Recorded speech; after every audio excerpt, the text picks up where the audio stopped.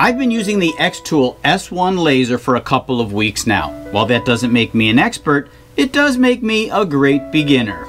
I plan to make 2 videos about this laser. This video is called What the Reviewers Don't Always Tell You. Subscribe to this channel if you want to be informed when part 2 comes out. And that video is going to be called, Are You Wasting Your Laser Making Tchotchkes? The Xtool company gave me this laser, which is why I feel extra responsible to give you a completely honest review. Now, they don't tell me what to say, and in fact, they probably won't even like a lot of what I'm going to say in this video. But I plan to give you some important information that many other laser reviewers leave out in their video reviews. Now, I'm not saying these things to discourage you, but rather to inform you, which in turn helps you to make a better decision. Some of the things that I'm going to say today apply to all diode lasers, while other things are just specific to this S1. Most people start off their video reviews with the good stuff. I'm starting off with the bad stuff, so buckle up. I'm not going to drag this video out any longer than it needs to be. The first thing I want to say about diode lasers in general, lower your expectations. What I mean by that is that a lot of people buy these machines with the hopes of starting a small business and supplementing or replacing their current income. That's probably not going to happen. I don't want to burst your bubble, but the chances of you earning a regular income using one or more of these diode lasers is very, very small. Some people might get mad at me for saying that. What are you, an idiot? What you saying for? I'm just being honest. It's not impossible, but it's definitely not easy. A CO2 laser, well, that might be a different story. I don't have one, so I can't speak to that. But if you figure out the initial investment of your laser, the cost of your materials, the shipping costs, the Etsy fees, if you do shows, all the costs associated with that are not cheap. Even smaller costs like electricity, mistakes, and wasted material, all of your time, these factors are working against you. You would need to sell a ton of products just to break even. No matter how good you are at something, there's always about 1 million people better than you. Gotcha. Can't win, don't try. Then you're just making repetitious stuff and it's no longer enjoyable. For me, a laser is fun. It's cool, it's interesting, and useful. I'm going to use this for a lot of things, but making a lot of money? That's not one of them. Another problem that you don't hear a lot about is that when you use a diode laser to cut wood, it leaves the edges looking like charcoal. I use this machine to cut 1/2-inch wood, which is great. But the edges literally look uneven like a piece of charcoal. And if you touch this, you're going to get that all over your hands as well. The only way to get rid of it is to sand it off. And it does give off an odor, which you have to seal or you're going to continue to have that smell. If you do want a clean cut piece of wood, just use a table saw. But understand that if you use one of these machines, the edges are going to look black. Another thing that you don't often hear in laser review videos is that these machines are fiddly. What I mean by that is that you're constantly fiddling around with the settings. More power, less power, more speed, less speed, more air pressure, less air pressure, different techniques to achieve the desired outcome. For example, when you're engraving or scoring wood, the outside edges of all your cuts often have this slight burnt halo effect. This can be really annoying, and you have to take sandpaper to clean off those burnt edges. Now, you can adjust the laser settings, air pressure, and speed, things like that, but there's often burning still around the edges, and it doesn't just wipe off like it does on acrylic. There are some ways that you can avoid or minimize this burnt edge syndrome. You can cover your project with blue painter's tape before engraving. Now, that'll require just a little more power to cut through the additional layer of tape.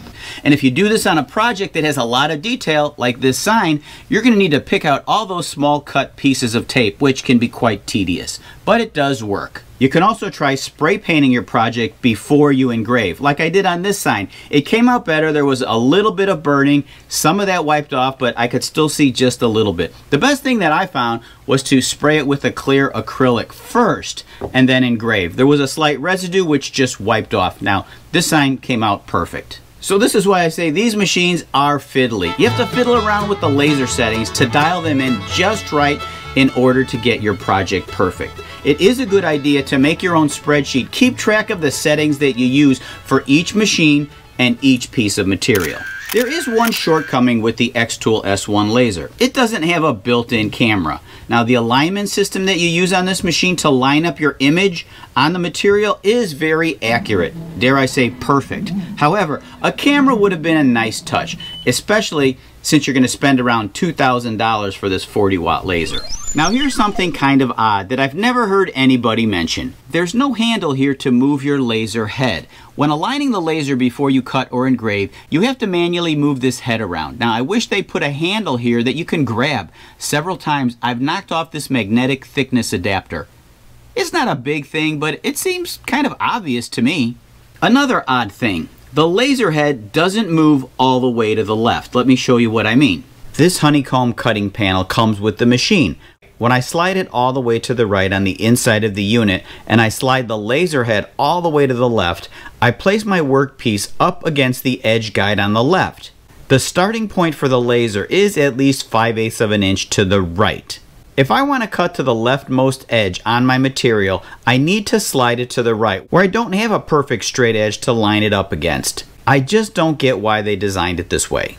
Another thing about this laser is this plastic top. It scratches easily. Now, it's not just this laser. I've noticed this on other lasers as well. So you got to be careful what you clean it with. You don't want to use a paper towel because that can scratch it. I just use one of these cloths that come with my eyeglasses, and unfortunately one of these does not come with the machine. Here's a problem that you're going to have if you keep your laser in a separate room from your computer.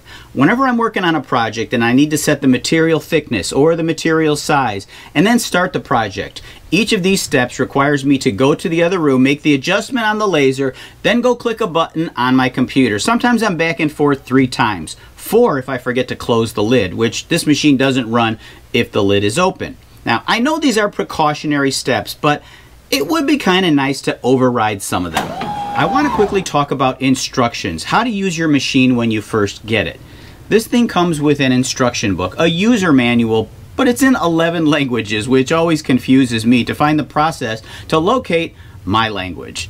Now, there are a lot of instructions and videos on the Xtool website.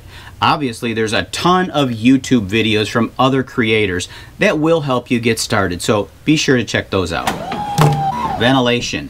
Even though this machine is vented outside, the inside of the machine will smell a little when you open the lid after your project finishes. The ventilation fan continues to run for about 10 seconds after your project finishes. So this does help to exhaust some of the fumes, but there still is a slight smell when you open the lid. The ventilation on this machine is great, but it would have been nice if the Xtool company, or other laser companies for that matter, provided you with a flange like this that you can mount on a board. I put the board in the window, and now I can vent this directly out without opening the window and leaving a hose sticking out.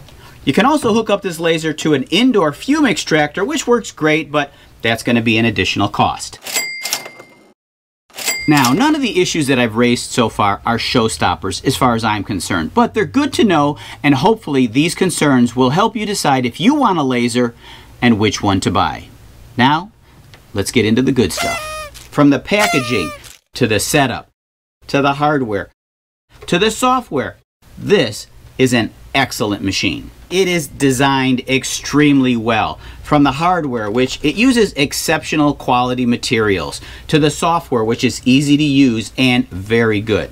I haven't seen every diode laser out there, but I do know good quality when I see it, and this is great quality. The best thing about this laser is the enclosure.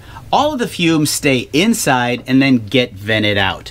Don't buy a laser unless it has a built-in enclosure. Now, I know you can always buy aftermarket enclosures in cases, but they're never going to be as good as one specifically designed for that laser. External cases can be bulky, ugly, and they just don't work as good. Man, that is the ugliest thing I've ever seen. It may seem like I focus too much on the negative stuff with diode lasers. And that's absolutely true. I purposely did this, not to knock or discourage you from buying this or any other diode laser engraving machine. I did it because if I were spending $1,000 to $2,000 for a laser engraver, I would want to know exactly what I was and wasn't getting for my hard-earned dollars. The advertisements and promotional videos don't always tell you what I told you in this video. Now that I've gotten all the bad stuff out of the way, I want to concentrate on all of the good stuff in my next video called Are You Wasting Your Laser Making Tchotchkes? It's going to focus on a lot of cool stuff that I made using the Xtool S1 40-watt diode laser. So be sure to like, subscribe, and hit that notification bell, and you'll know when my tchotchke video is uploaded.